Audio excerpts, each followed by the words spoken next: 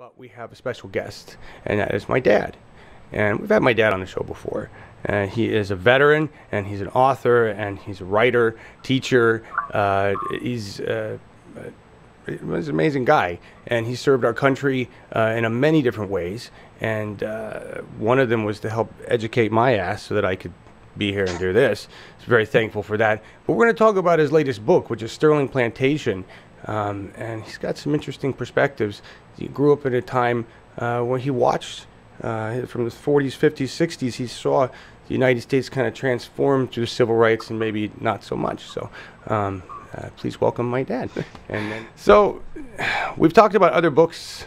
We've talked about other stuff. This one's very different. You've written a lot of books, but this is the first is a historical fiction really talking about something pretty heavy. Why did you write this? Why now? Oh, good question. I find too many people are totally ignorant about slavery and about the civil rights movement and about a lot of things in history. They just get it wrong. And so I decided to do some research, which is, I don't usually do research. This is my sixth book, and it's totally historical fiction. It was a lot of fun to do because I learned a lot going back and checking on sources and things. And I really wanted to be able to make a statement as a white Southerner as to what I thought about plantation life and what's going on today, which is the rising of white supremacist movement, which is really ugly. And I was especially concerned when our president last year in Charlottesville felt like the Ku Klux Klan and anyone against them should have equal voice. That was the dumbest thing I've ever heard in my life, which is pretty general. You know, you would think that's what you get from this guy anyway. But I wanted to write about history of two families that lived together in the manor house of the plantation. And this part has been ignored in history, that when you grow up and live with people, you come to know them. And when you know them, it's kind of hard to hate them. So there were instances, and especially in what I've created in this book, a story of two families, a black and a white family, and they grow up to know each other and become friends. Some people say this is impossible, but it's quite probable. And in fact, it mirrors how I grew up in the 40s, 50s, and 60s. I had a colored woman, that was a term we used back in the 40s, who was my daycare provider. And I did not hate her just because she was black. She took care of me. She was my daycare, my nanny. And so I decided to ask the question, what would happen if I had grown up in a manor house on a plantation? What would be my relationships with black people? Since the black woman in the story is the cook and housekeeper, and in many cases, those people were ran the nursery in the manor house. And the nursery included white and black children. So those children grew up. Now, what kind of message would they get from the cook, who's a black person? In my case, in this story, that person it advises and mentors a white boy into loving black people. So it's a different story, but it's something that really gets to the premise of the book, and that is you can't hate somebody you know. No. Unfortunately, there's still a lot of people in the South and in this country, it's not just the South, who think that it's okay to hate people. Racial prejudice is rising along with white supremacy. And by the way, white supremacy, they love the Confederacy. They just think that's great to put up a flag with the South, the battle flag. And I think we're overdue to get rid of that thinking. Those people actually are domestic terrorists. They're not loyal to the United States. They're loyalty only to themselves. So I went off on a tangent here. You sure did. That's all right. You took it political. I was going to go there, but that's all right. Yeah. Well, okay. No, it is. It kind of is. So you've told us why you decided to write this book now. Talk a little bit more about your personal experiences and how you integrated them into the book. Well, it's now that I've told you that I was raised primarily from 0 to 6 years by a black woman, you can understand that when I put that into a book, I'm basing a lot of my feelings on my actual experiences. I saw white people treat my Tessie Crockett, I'll just say that was her name. The book is dedicated to her. I saw white people be mean to her, call her dirty names, a name that I will not use, not at all. It's the N-word. I saw that, and I saw how much it hurt her. And so I wanted to create a loving relationship in a southern plantation. And Tessie stayed with me, well, until I went off to college. I was 18, and they still had her around, even though I was a teenager and off a lot. But I think her cooking is what kept my father, had my father keep her there. So I knew her for 18 years. And when I graduated college, I came back and my mother said, well, we've got to go see Tessie, because Tessie thinks you're as much hers as I think you're mine, which was an amazing statement, because my mother was raised in a very conservative part of Virginia, family Southern Baptist. But she accepted the fact that Tessie wanted part of me and would never let that go. And so I'll never remember going back and meeting her at it was age probably 22 at the time. And it was a good relationship. That's awesome. That's awesome. I mean, you've told me a lot about this growing up. You told me a lot of different stories, and I think you had a unique situation. You've also talked about your mom and dad and possible differences there. I want to get more into that, but I forgot to introduce or bring in Marcus, who is gone now, and Laura. So I guess I'll wait for Marcus to come back before I bring everybody in. But I know there's already some questions I see right away, and I just want to know, Laura, do we want to take a moment to address these questions? Well, I think Alpha was just asked, as he just came in as a Southerner that was around during civil rights, how does it make you feel to know that secessionists and racists like Matthew Heimbach are gaining traction? How did it make, I missed the last part of that. Who was that you said? Matthew Heimbach. How do you feel about just generally secessionists and racists getting more power these days, having been through what you've been through? I think it's criminal. It's criminal. As I've mentioned before, they're domestic terrorists. They hate people. And it's not just black people. It's Jews, Catholics, anyone who's a little bit other, and of course Muslims. They have their own brand of Christianity that's not really Christianity. It's an ideology, a political ideology that suits their purpose. Doesn't include many people. No. So you can't forbid it. Constitution allows them to do this, but it's just amazing to me that we haven't labeled them correctly. Mm-hmm. Well, and thank you for the question. I want to take it from there. That's a good word to lead off on this, and that is. And hi, Marcus. By the way, hi, Marcus. Everybody, there's Marcus and Laura. Just show everybody on the screen there. We got everybody in the 4-shot there. So. Thanks. Oh, how are you guys? There you go. Good morning, everyone. We will talk more about other things going on with Progressive Week after the interview with Dad here. But this is important because it's timely. It's heavy stuff. You and I and everybody here, the people, we're talking about how we need to call out these groups. Who's not calling out these groups? It's not just President Trump. I mean, we've got Congress that doesn't seem to be doing much either, correct? And I'm asking you, Dad. I mean, what do you see? You watch the news. You're from your perspective, who's not acting? Who should be calling out these hate groups? Churches, number one, the churches didn't do that in the 19th century and in the 20th century. They were mum.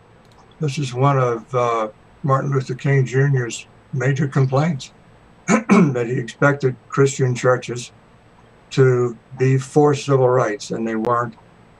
They didn't support it,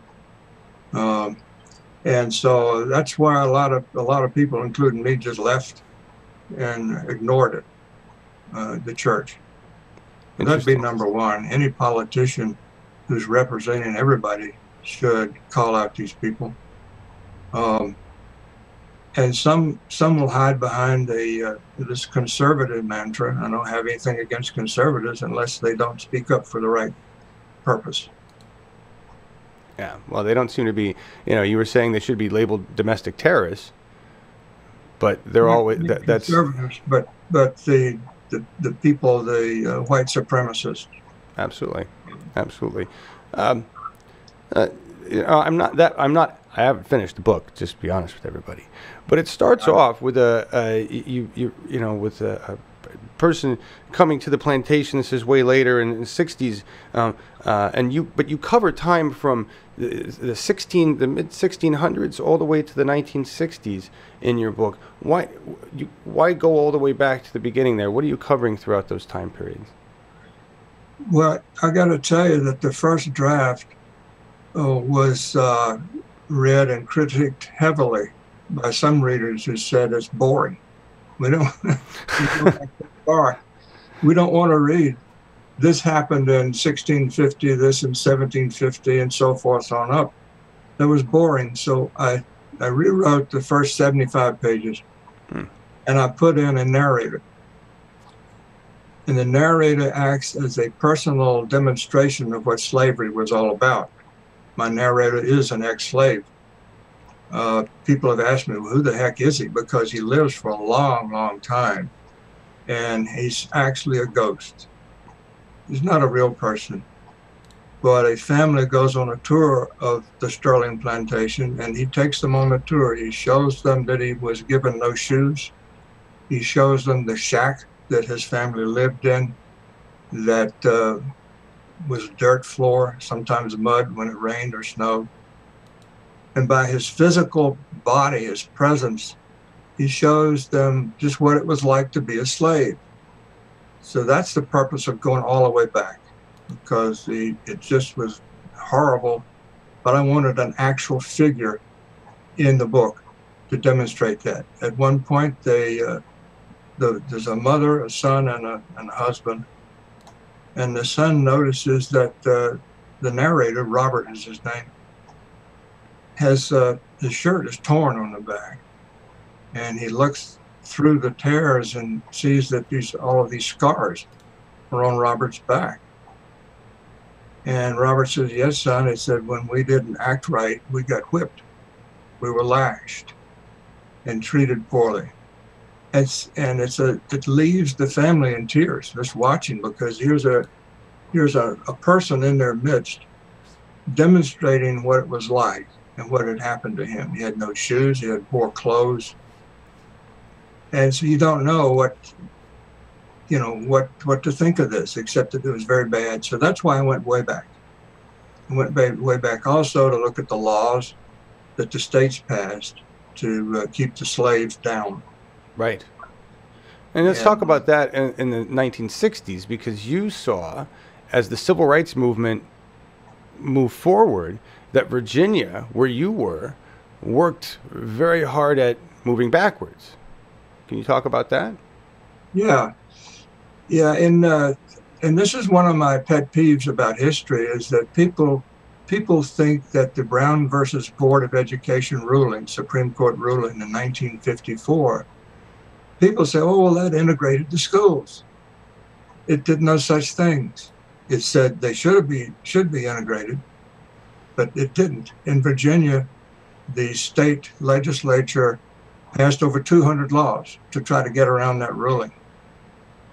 And it wasn't until 1968 that a third Supreme Court ruling finally did away with what we know as those Jim Crow laws. Those Jim Crow laws that segregated the South and kept black people down. So in my opinion, slavery did not end until 1968.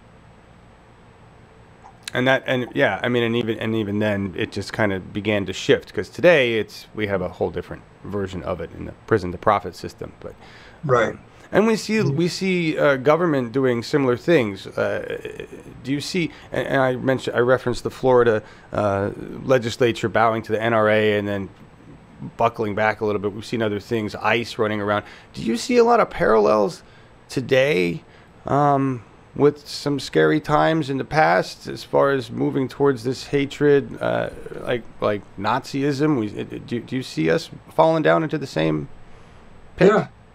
Yeah. To me, it's tyranny.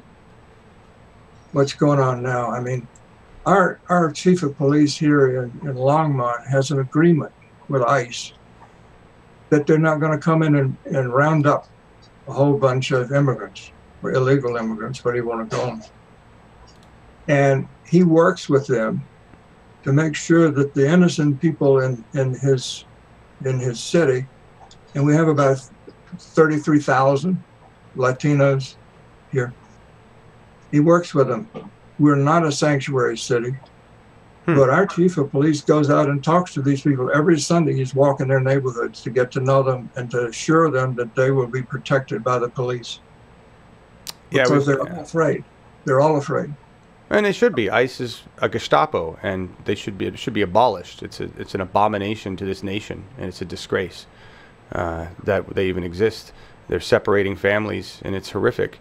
I'm surprised that Mike is working with them. I mean, more power to him. He's the one cop I know in a country that I actually respect, and we've had him on his program. But I didn't know he was working with them. They don't generally tend to follow any of their own laws, so that's surprising. I'm glad he's on the streets. And what my father's referencing, everybody, is the fact that since 2015, for more than 2 years, Mike Butler and Dan Benavidez, along with many other people, have walked the streets. And this is community policing. This is police getting to know the community, and it's done. It's part of a comprehensive Longmont City plan. It's an amazing city. But thank you for referencing that. I just want to one more thing on that. Do you feel outside of Longmont, do you see racism inherent in law enforcement? Oh, well, you know, I went on Facebook, and I'm not sure that was a good thing or not, because I reconnected with a lot of old friends, old classmates, old friends from my hometown back in Virginia. And I went on and I said, quite frankly, I'm a liberal. I'm for human rights. I support human rights, which includes women, civil rights, blacks, transgender, LGBT community, however you want to call it, anybody. I support them. And I got a lot of crap. Frankly, I said, I'm not sure this is worth it. One fellow, this is kind of funny, he says, I don't know where Bill missed the turn, but I'm going to pray for him. Oh, gosh. I feel so much better. I know you do. I know you do, Dad. As much as you like thoughts and prayers, I know you feel better. I want to bring in Laura Livengood and Marcus. Do we have questions from the audience, you guys? We have one question coming from another German, from Dennis. He's one of those guys who are volunteer here, and he's asking, out of your perspective as an accomplished elderly wise man, what would you suggest that we as a younger generation should do? Oh, good question. I think the best thing you can do is to get to know your neighbors, get to know who they are, listen to them. My best advisor on this book was a black man. You could tell me a lot more about what it's like to be have racism, and bigotry facing him every day. So if you don't know the people in your neighborhood, you don't know who your friends or your enemies are. I mean, you need to talk to them all. And that's what's missing in this country, is we are segregated. even though it's against the law, it's a cultural segregation, and that's not a very good thing. You know, we in here in Longmont, we have a police chief who sets an example. He goes out and meets people, and he says, you need to know your neighbors. He has 350 people in his public safety administration, 350 firemen and police, and he's putting them all on the streets. I can't think of something like that happening in Baltimore. No. Cleveland, other cities.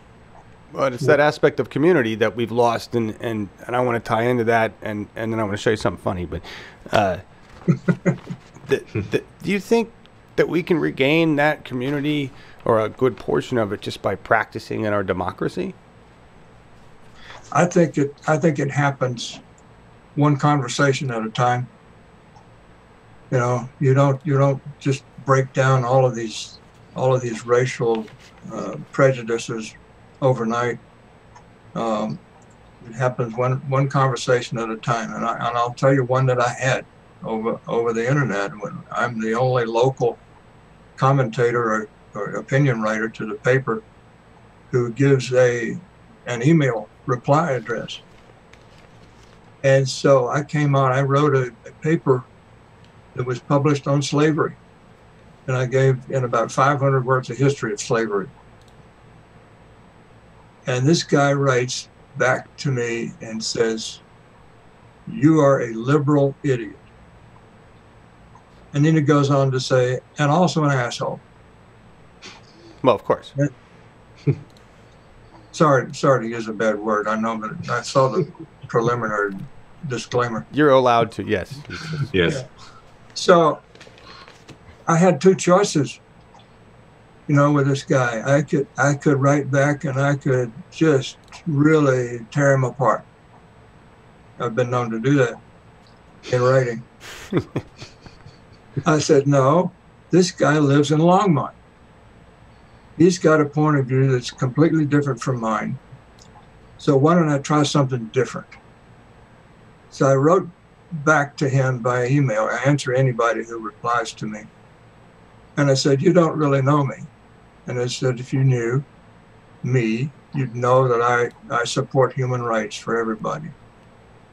And I sent that off. And next day he wrote back and apologized.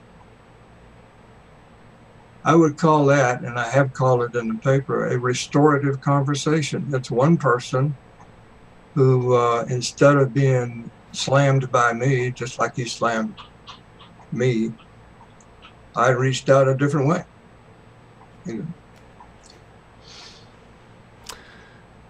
That's why you're my dad, full of wisdom, doing those things that I don't have the control to do.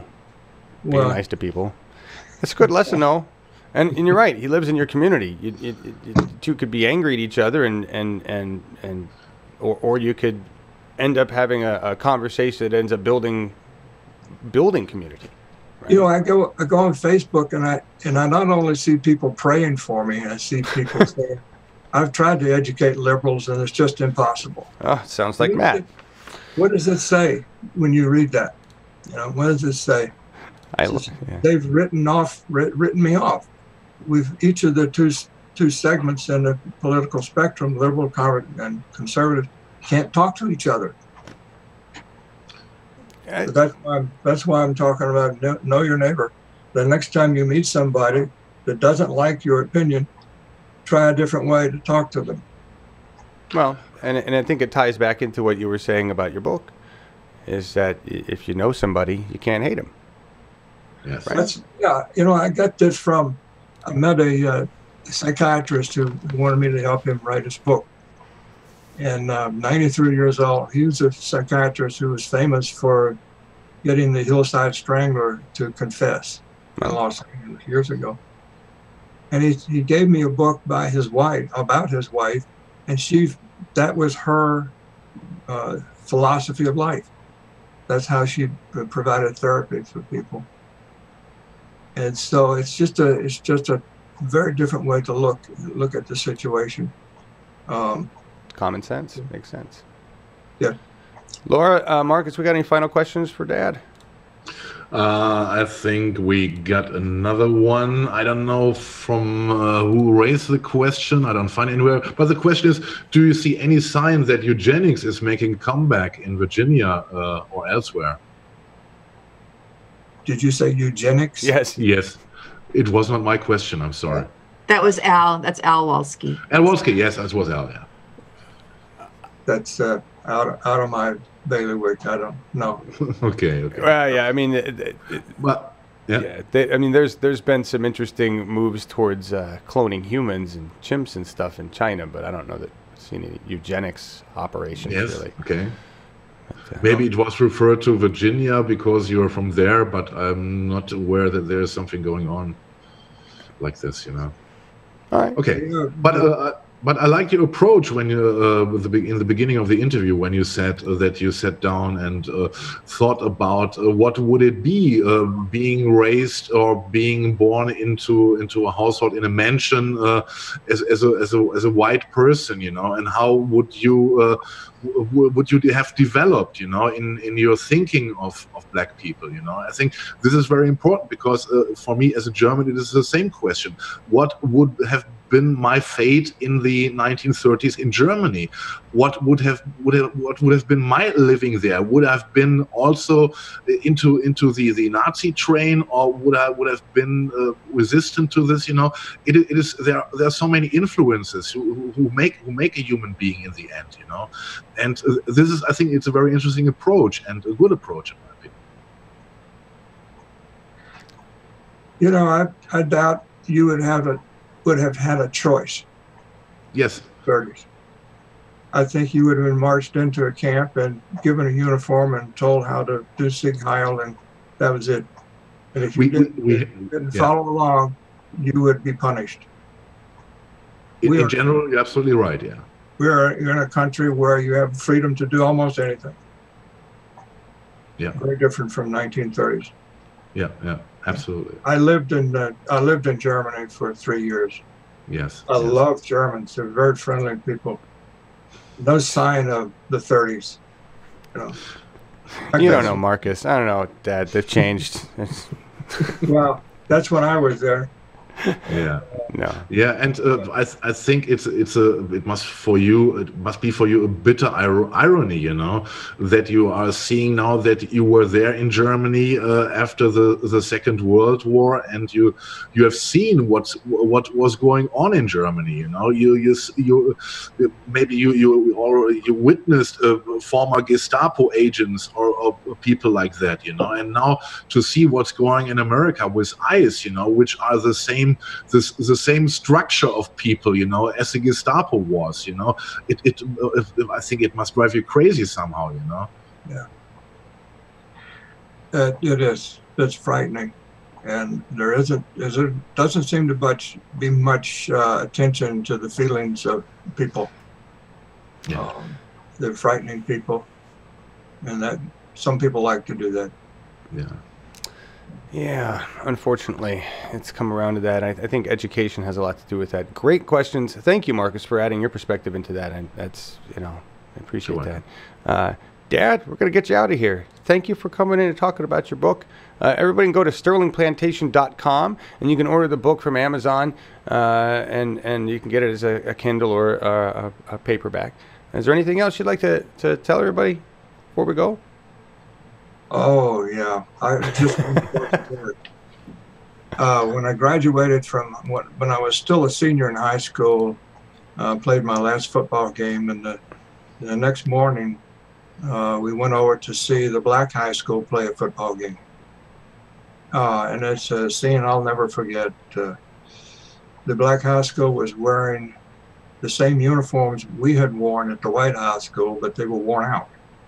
So we handed down. That was what their uniforms were. I was in the band at the white high school, and at halftime I saw the black high school band marching with our old uniforms, the ones that had worn out. I think what I'm telling you is that was separate but equal education in the South. That's what it meant. You got hand-me-downs. You got old textbooks if you got textbooks. It was a shame, and we treated people just awful.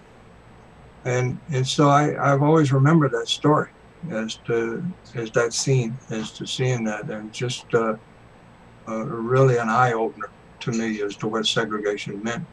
And of course, the worst thing it meant was that we didn't know each other. Okay? We were separated. We couldn't know each other. Right. And yeah, I remember you telling me that story. And you've said, we'll just wrap it around to today. You've said before that you see charter schools as the same concept as segregation, right? Yeah.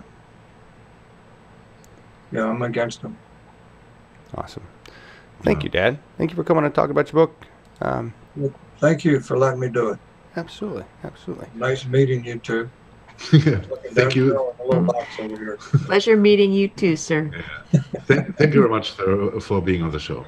Awesome. Great to have you. All right. Appreciate All right, it. you can get out of here, Dad. Thank you. Okay. That's my dad, everybody. And yes, Density McCartney, you're absolutely right. I am very lucky to have a dad like my dad.